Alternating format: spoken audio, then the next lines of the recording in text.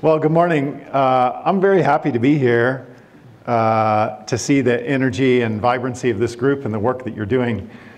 Most of my work day to day is with industry and government. So to be here with the citizens group at the grassroots, grass tops, everywhere in between is a rare opportunity and a real pleasure. And I look forward to the conversation and questions.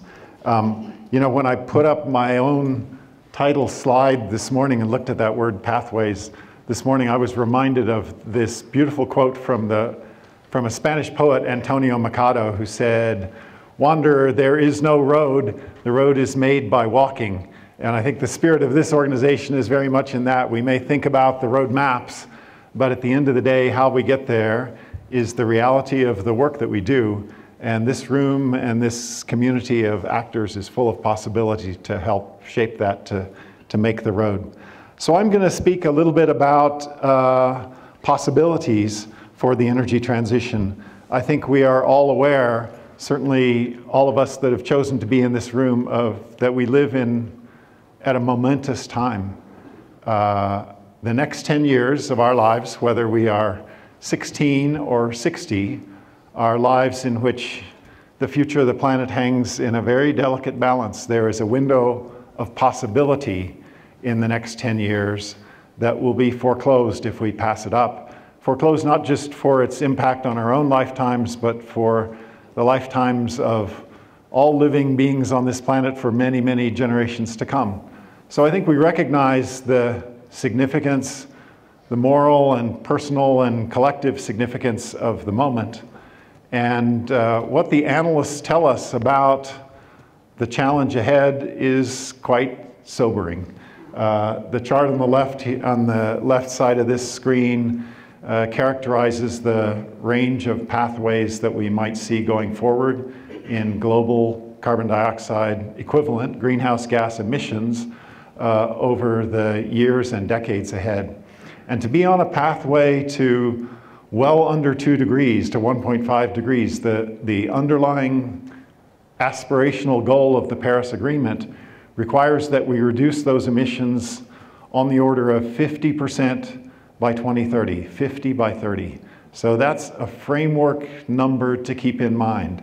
The actual commitments already made in the Paris Agreement won't get us anywhere close to that. They're a big step forward. They're a significant commitment from the most important community of nations around the world that has ever reached such an agreement. But we know we have to go a lot farther than that to get to the goals that we aspire to. So last year, when the IPCC published its report analyzing pathways to 1.5 degrees, the news that came forth, I'm afraid, was framed as grim news. Virtually I did a little inventory of the major headlines from papers around the world, and most of that news was presented as, it's a heavy lift, it's likely impossible or nearly impossible. And I'm here to share with you a message that's a little different than that. It's a challenging goal, but it's far from impossible given the possibilities and the realities of the work that we're doing together in communities like this around the world. So, a cautionary note and another factor to keep in mind as we think about the work ahead of us is that the news about climate in the last few months has alerted us to the reality that as rigorous and careful as the global community of scientists' work has been in the last 20 years of collaboration around climate science, there has been a bias in that work, and that bias is deliberate. It's a bias toward consensus. So the IPCC process tries to derive the consensus estimates of what will happen to climate as greenhouse gas accumulations increase over time.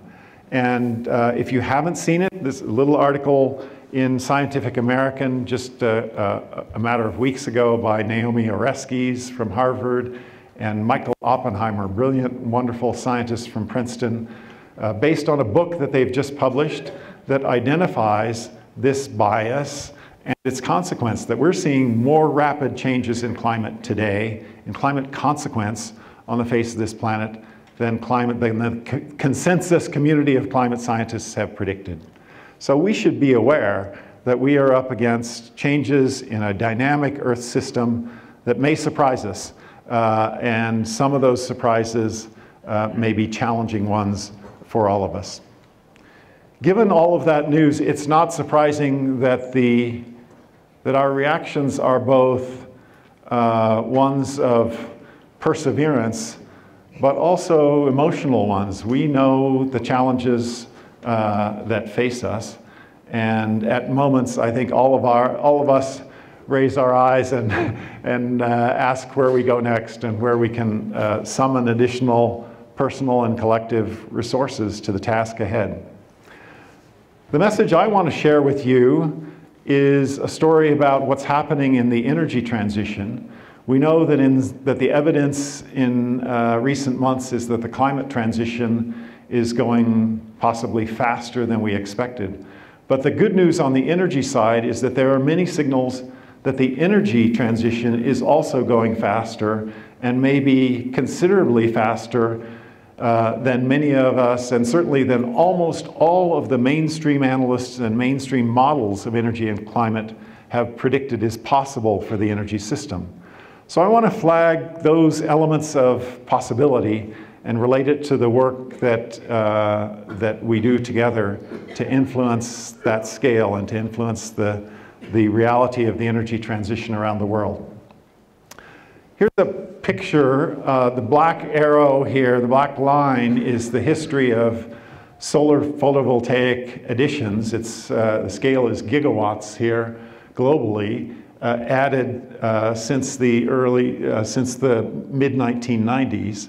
And the colorful lines on the right are a series of annual predictions from the IEA, the International Energy Agency, kind of the gold standard, the benchmark of international thinking about what the future would be.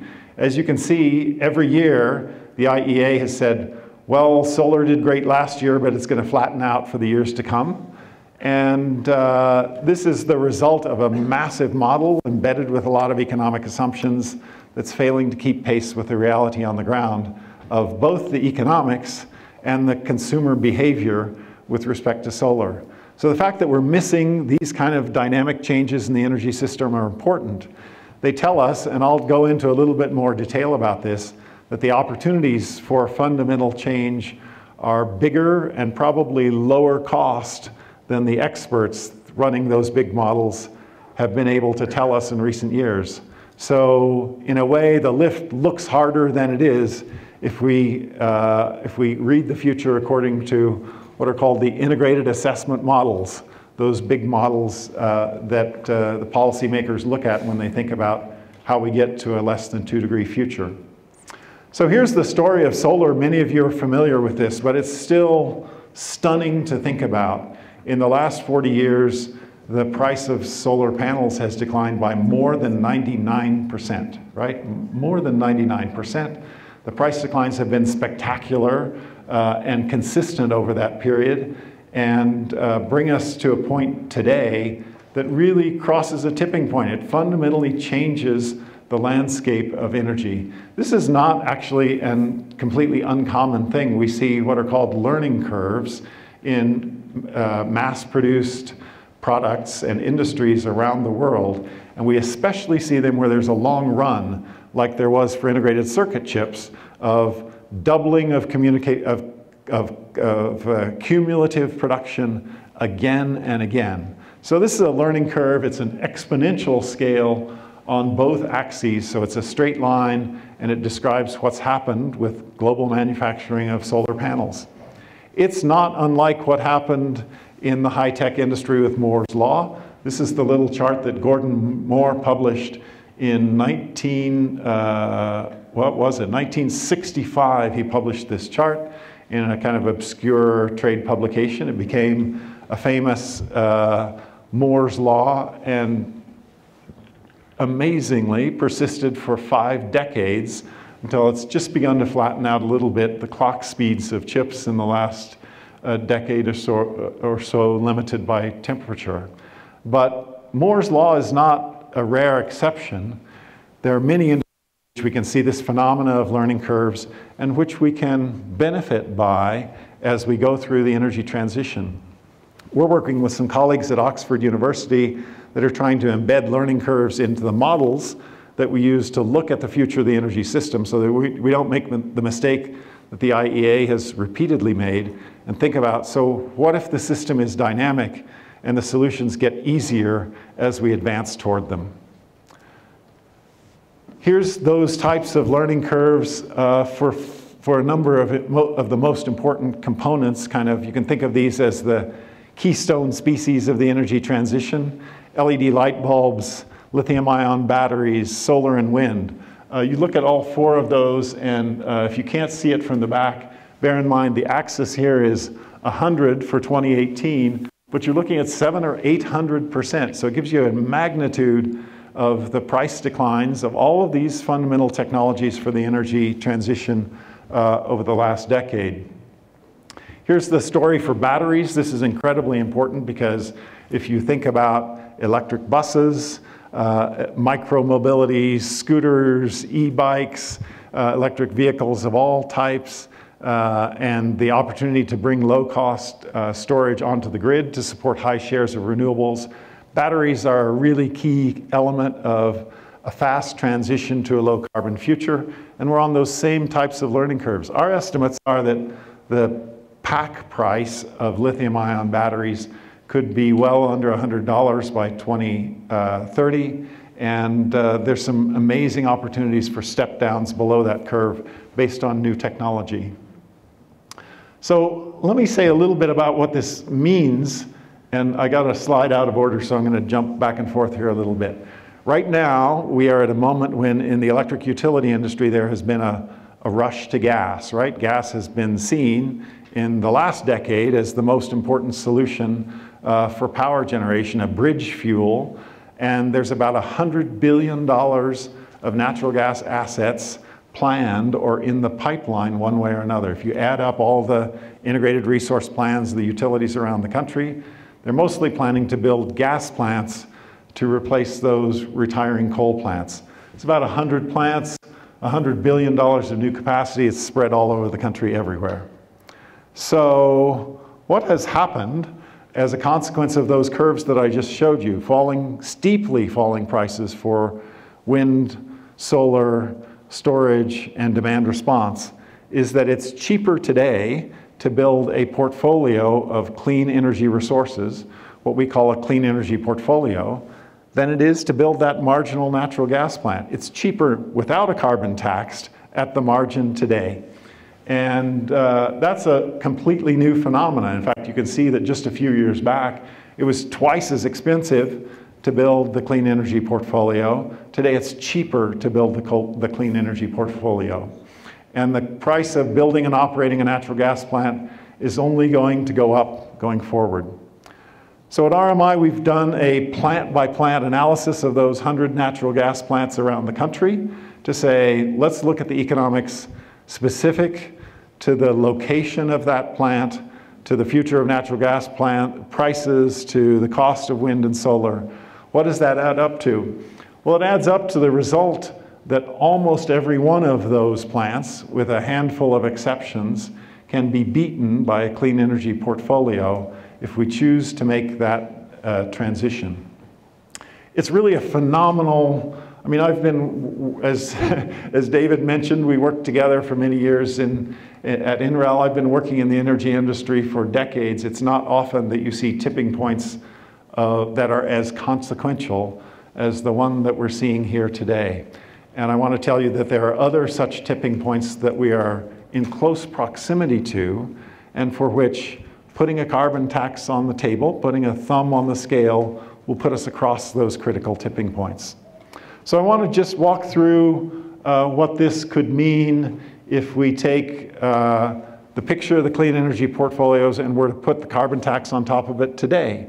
What we know is that even if these gas plants are built, we don't think they should be built, but if they are built, by 2025, somewhere in the interval of 2025 to 2035, we could displace them just on their operating costs. We could replace them even after they're built with clean energy portfolios. So that's what the curve looks like. Somewhere between 2025 and 2035, close to 100% of those new gas plants, if they were built, could still be replaced with clean energy portfolios. If we were to add a $50 a ton carbon tax, or anywhere in between, onto the costs of those gas plants, then we move up by a decade or more the horizon against which clean energy beats natural gas. So it's important to have that in mind. I've tried to distinguish these two facts. First, beat them before they're built. If they are built, shut them down with clean energy, and a carbon tax helps us shut them down even faster if it comes into play. So there's a lot happening in the energy space, and I want to underscore that this kind of dynamism, this pace of change in technology, highlights for us an incredible landscape of possibility, and it's not one that's lost on the financial community. In fact, the reactivity of the financial community, I think we should see as a source in our favor, because I'll just say it this way: when Wall Street looks at your industry and thinks that you're toast, then capital exodus ensues, and that in itself is a force that drives rapid change. We're close to tipping points in a variety of industries. Look at the far right chart here. This is GE's market cap. As you'll recall, maybe in 2015, they completed an acquisition that sort of staked GE's future on natural gas and gas-fired generation, right? They acquired Alstom. And then in the subsequent few years, GE lost 64% of its market value at the same time that the S&P increased by 43%. So Wall Street's ruthless. When they see that you've made a bet on an industry that's losing, they won't hesitate to vote you down. The middle chart here is the history of what happened to coal stocks in structural decline, an 86% decline in the Dow Jones Coal Index over 10 years, at the same time that the Dow Jones Industrial Average went up by almost 70%. And on the left side, changes in the values of European electric utility stocks that were heavily dependent on coal, 80 to 90% declines in those values for some of the biggest utilities in Europe. So again, we're at close to delicate points in the system. The big models that we crank through, that the IEA, this whole fleet of integrated assessment models don't really take these type of dynamics into consideration when we think about the energy, when they model the energy future. There's also a lot going on with respect to voluntary actions. That's from us at the household level all the way up to corporations. Big corporations have made major commitments to renewables procurement in the last decade and followed through on that. Look at 2018, about 6.5 gigawatts of renewable energy PPAs signed by the biggest corporations in the US. That's a driving force. It's about, across this handful of years, it's about 16 gigawatts, about 16 nuclear power plants worth of new solar purchased by those companies. So we're at a moment when in the electricity sector, the renewable supplies, and especially solar, have gotten radically cheap, and they're changing the world. We're also seeing that the possibilities to integrate high shares of renewables are expanding. This is just one of many examples that we could pick where we see these high shares of renewables are signaling that we can actually make a transition to a system that is 90 to 100% renewable pretty quickly based on existing technology, not like technology that we have to think up or imagine. A good example is Ireland. Ireland draws a lot of wind power from the North Sea, both onshore and offshore. It's already operating at periods at better than 65% renewables. Here was a piece of news from this week that Ireland's grid operator has announced a 5-year plan, that's pretty darn fast, to be able to accommodate 95% renewables operation of its system. So I've talked a lot about electricity because that's one of the areas that's really exciting where things are happening. But I just want to underscore that that there is a system of feedbacks in energy technology that's working in our favor. As we add more electrified vehicles to the grid, we have more capacity to balance variable renewables supply added into that grid. As battery prices decline, markets for electric vehicles expand, and that expansion of market share leads to more R&D and faster price declines, faster marches down those learning curves for leading technologies. So trying to capture these feedbacks is hard for us to do, but it's at the heart of what we can see as a window of opportunity for making change. There's a lot of other elements of the energy transition that are promising as well. Of course, one of these is to make sure that we use less energy wherever possible, including in our buildings. The picture on the upper left here is RMI's headquarters office building in Basalt, Colorado, a pretty challenging climate, both on the cold and hot side at times of the year. That is a net positive building, heated with essentially the equivalent of a hairdryer's worth of energy by virtue of a climate that allows a lot of solar gain in the winter and a super insulated building.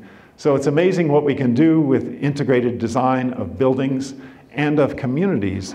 We've worked in India with a community called Pallava that's a million-person scale city near Mumbai, planned as a net zero community. So there's tremendous opportunities on the horizon for net zero construction at the level of individual buildings and residences, all the way up to the level of communities. There's also an opportunity for us in radically improving the transparency of energy and climate data. It's kind of a shocking thing that for the most important challenge to humanity and to the planet, we wait kind of on the order of 2 years to get a report from a government that says, well, we think we emitted X tons of carbon dioxide and methane 2 years ago or 3 years ago. The lag and the lack of quality in this information is literally astonishing. It's breathtaking. We shouldn't stand for it. You know, we have the capacity with an integrated capability of satellite monitoring and ground-based big data to understand with incredible accuracy the emissions from every power plant and major industrial site in the world if we were to apply the resources to gather that data and bring it much, much closer to real time.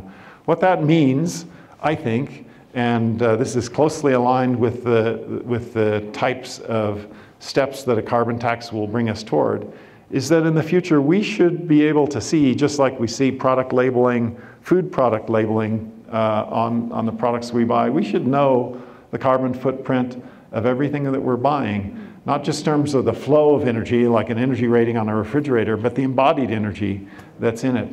So there's incredible opportunity for us to leap forward in bringing that data closer to real time. In energy markets, blockchain and other tools are giving us a better ability to have decentralized and digitalized systems that can bring this kind of information about carbon or emissions attributes of the energy system into our view and into the operations of those systems.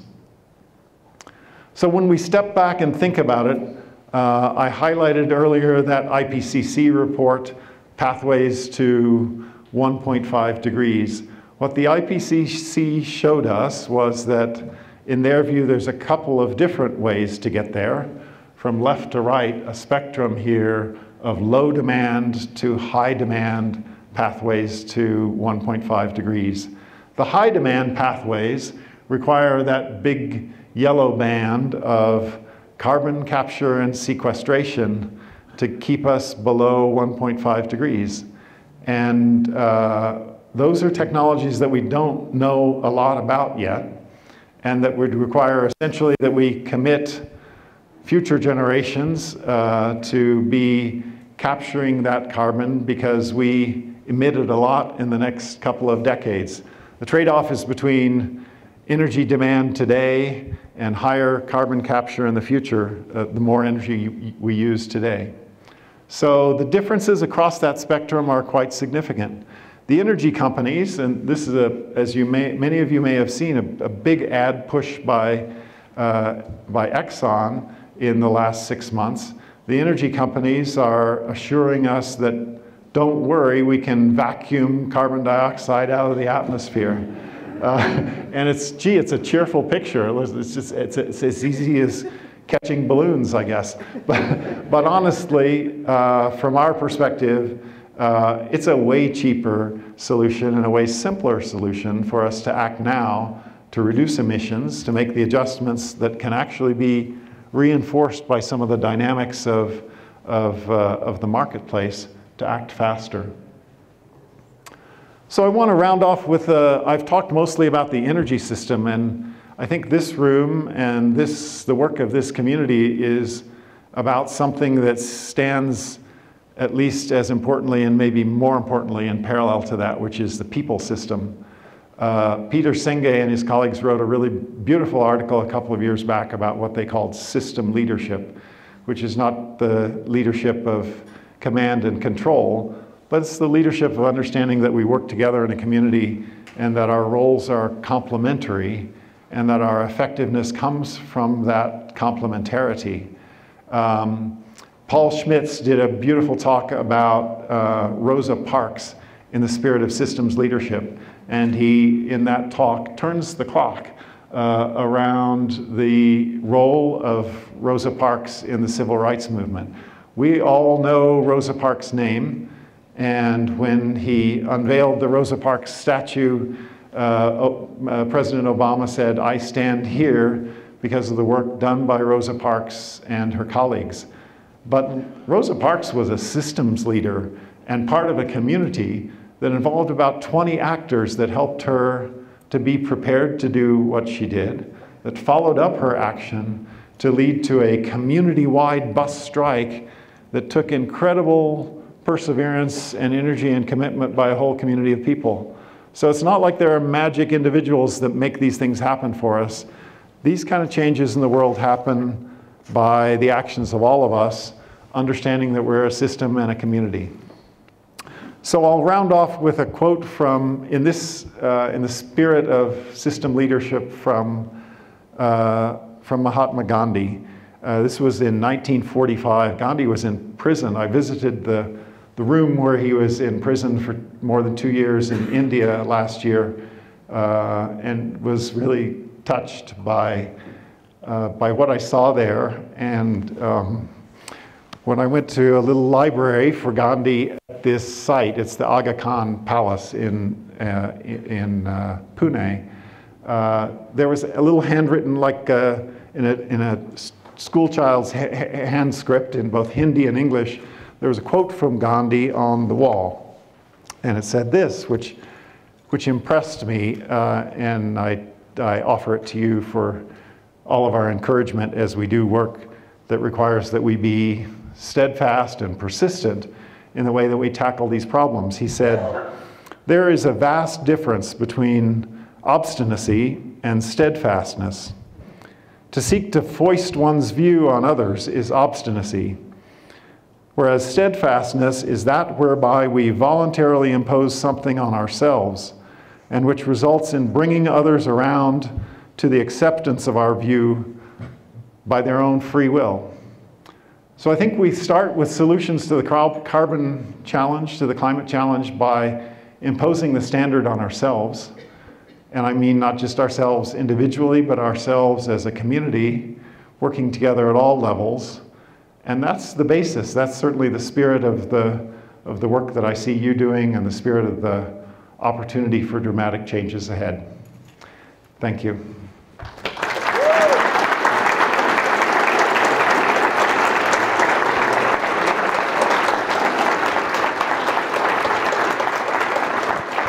Thanks a million, Jim. We do have a fairly good amount of time for questions and answers. And the way we're going to do that is we will have a microphone come to you. Would the folks with the microphones please identify themselves, wave your hands so you know to flag them down and get a microphone, and okay, we can start with Andrew back there if you want. We're going to try this. Okay. We'll get like to you in James, if you could, we're going to See if you can make that one work. Okay. Put it up higher. It'll be like This one? yeah. That should be a little bit. How's that? I can't really hear. Okay. Right here, Jim. A little better. Does that work? Can you hear me back there? All right, I'll just try to speak up, too. Thank you so Please. much for the presentation, for starters. I had a member of my chapter ask me about the resources involved in creating wind energy and solar energy. So both drawing from the systems, that, and then of course the disposal of those elements of solar panels, et cetera. Can you speak to how those will or are addressed at this point? Yeah, for sure. It's a great question. I'm not a deep technical expert on this, but I can for sure tell you the landscape. So the first thing to say is it's better for the environment all around for us to use energy more efficiently than to provide it by renewables, right? Or any source. So the best option is efficiency with respect to materials cycles, waste disposal, all of those issues, in addition to the energy cycle. That said, there are important questions raised, and they should be raised, about the environmental consequence of the materials and the embodied energy in wind and solar. It's still hands down better by far, and there's really no serious debate or question around that. I mean, you may hear people blow smoke about it, but there's no question that the net benefit of wind and solar from an energy perspective is quite compelling compared to the alternatives.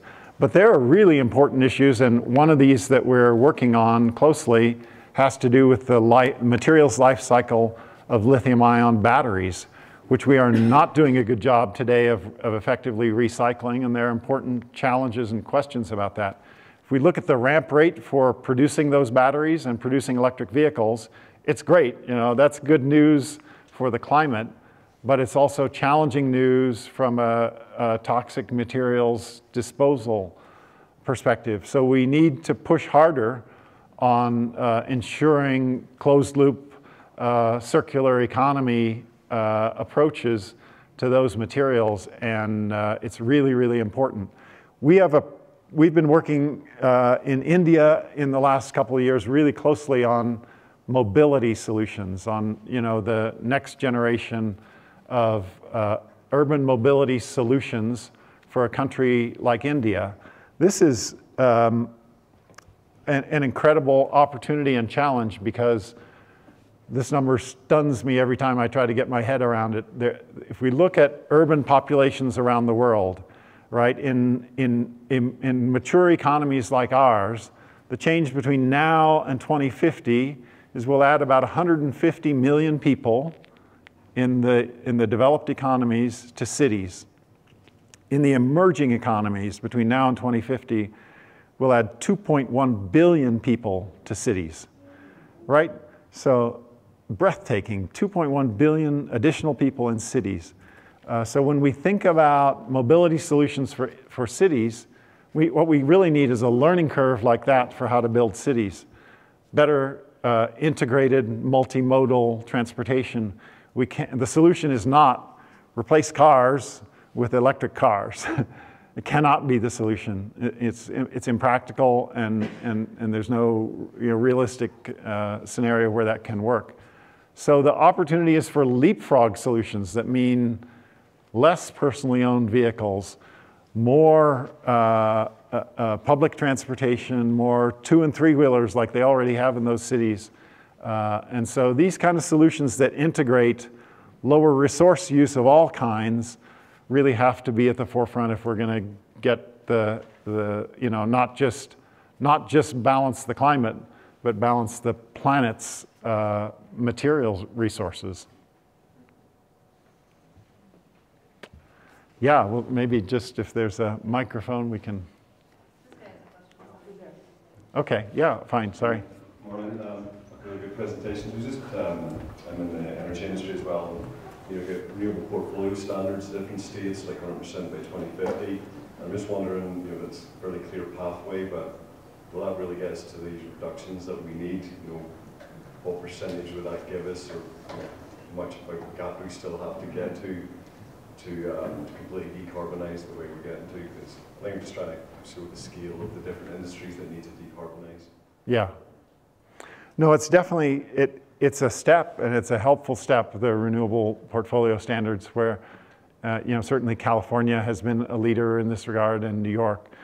We've been involved with some other NGOs in organizing what's called America's Pledge, which is to look at, since our federal government has stepped back from commitment on climate, to look at the aggregation of the commitments being made by cities and states and roll those up and step those forward and say, you know what, we're still in at this level, we're still in and committed to the, you know, to the Paris objectives. So they're significant with respect to the you know, the complementarity between doing that where it can be done and doing an across-the-board carbon tax. There's no question that if we're able to achieve a carbon tax, that's a more systematic incentive for industry across the board to act.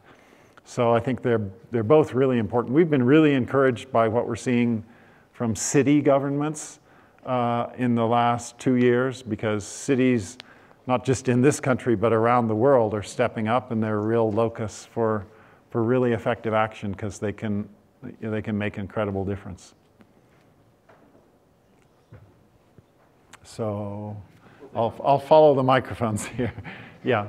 You talked about $100 billion in new investment going into gas power plants. Can you talk about, or maybe elaborate on, the efforts to get those utilities to rethink? Yeah. So yeah, thank you for the question. It's a good one. I think that, so this is economics, right? We can say today it's cheaper to build the clean energy portfolio than the gas plant. That doesn't mean yet uniformly that it's in the interest of the utility to do that. In many cases, they'll earn a better rate of return if they build the gas plant. So we're at this kind of perilous moment where regulators have to step up to make sure that, and this is not like, no, buy the more expensive thing because it's better for the planet. This is buy the cheaper thing because it's better for the planet and for ratepayers. But there's still a ton of regulatory work that needs to be done state by state to push on public utility regulators. We've got great ones in this state that are looking very closely at these issues. And Excel has in fact been really progressive in looking and seizing the opportunity to replace, you know, coal with solar and wind. But the fact that we've crossed the economic threshold doesn't mean we're over the hump to ensure the outcome. So yeah, thanks for the question. Hi. So my apologies, the IPCC report that was issued last year, I only read a summary, I did not read the entire report, and I know they mentioned carbon pricing. Can you go into any more detail about what they said in the report about carbon pricing? I can't really speak to that in detail. I mean, I can say that, you know, when we look at the energy system as an integrated system, the great virtue of carbon pricing is that it creates opportunities and drive across the whole of the energy system to find the cheapest solutions, as opposed to pushing on the utility sector here and pushing on car efficiency standards there and sort of trying to find the solution piece by piece. So, I mean, my view is that we'll take whatever we can get on all those horizons. That carbon pricing is, as an economist, you know, recognize its power and effectiveness. And you know, wherever in the world we can see those types of measures, I think we'll see solutions go faster. And the good thing about that is that we'll see solutions that are chosen by finding the cheapest solutions to deliver carbon emission reductions. Take one towards the back.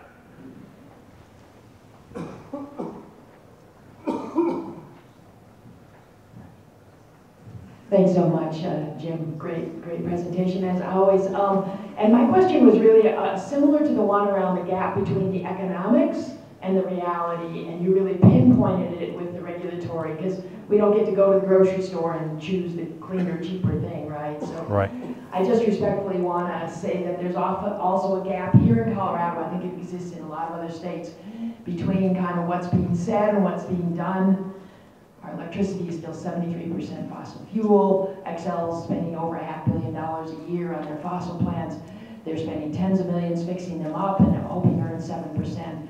So I just really wanted to underscore that, ask for your thoughts about how to do it. And if anybody is here from Colorado, we'll be doing a training on October 21st at the Meadows Library to help you understand how to do that. So it's really that, how do we close it? There is that gap, now how do we close it? Yeah. And it's what it, Could you just take it off this one right there and just hold it closer to your mouth for me? this one?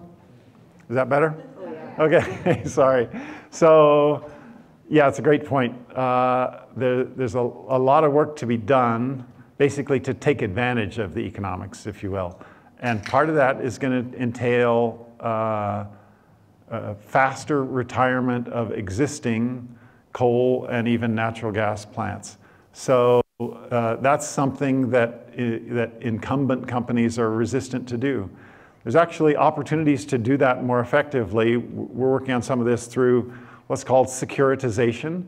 That is, we take an asset off the utility's books so that the utility, rather than earning 8% rate of return on it, as they would do normally, you securitize it, take it off their books, they pay off the debt of that asset at 3%, and the net benefit of replacing that with wind and solar is large enough to pay for that transition and also to leave some money on the table to pay for just transition, for helping the communities and workers that are affected by those plants being shut down.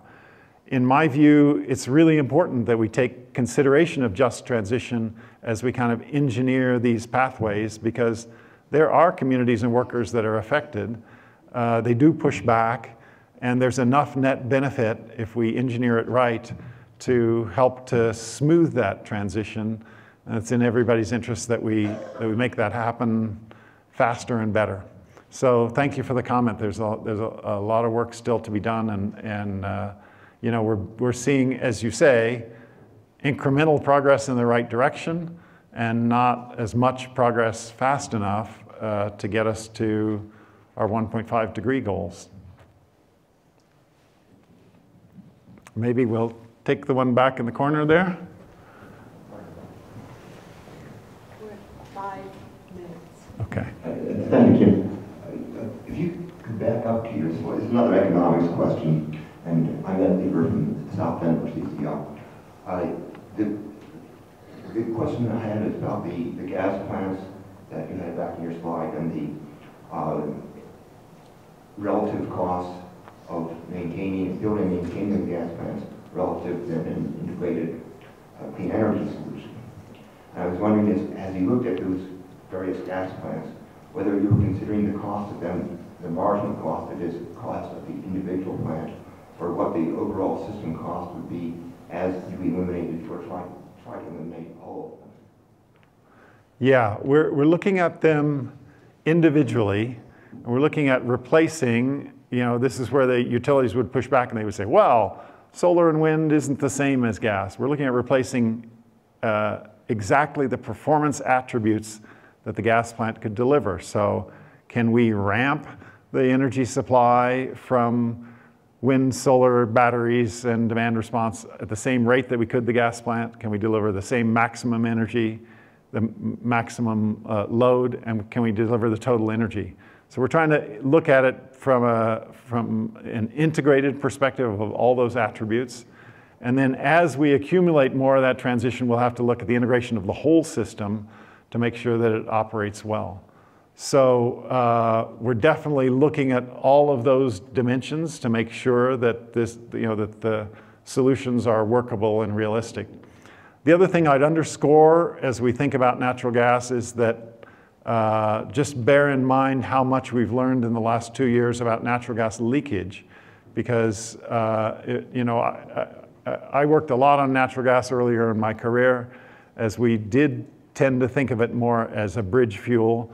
But the science around rates of natural gas leakage and its climate consequence really underscore that the transition from coal to gas is not nearly as favorable as we thought, given the potency of methane in the environment. So these are workable solutions. We know how to make it happen. We're seeing it happen pretty fast around the world. And certainly, from my perspective, the transition in electricity system to literally 100% renewables is a feasible and manageable transition. That's one of the technical parts of the transition that I worry the very least about. One more question? Yeah. We have someone who's at our hand for a while. Hi. You didn't mention nuclear energy in your presentation. I was wondering if you could talk about how much that has in terms of its potential for reducing greenhouse gas emissions. And then the second part of my question is, Paul Hawkins also talks about the potential of all these non-energy system kinds of changes, like reducing food waste, forestry, family planning. And yeah. Can you comment on how you see those fitting into the pathway? Yeah, thank you. So nuclear is an expensive solution today. If you look at the nuclear power plants that have been built in the last decade, there's nowhere where they have not been built without a combination of subsidy and sort of, in this country, ratepayer guarantee that the very substantial cost overruns they have incurred will be paid back by customers. So there are optimists about small nuclear reactor technologies delivering us a breakthrough. Our work at RMI doesn't give us a lot of confidence relative to alternatives that we can see delivering today that those are really going to play, because we can do it with solar and wind and storage and changes on the demand side with a set of technologies that we know very well and that we're seeing at scale. So that's our opinion, is that nuclear is not a necessary part of the solution and not likely an economic part of the solution.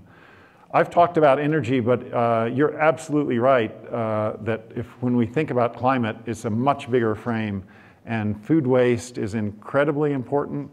Reforestation and land use offers a portfolio of solutions by which we can help to offset some of the challenges of climate. And I think certainly as citizens and policymakers, we for sure need to have that wider view of a big range of solutions. So, thank you. Yeah, thank you all very much.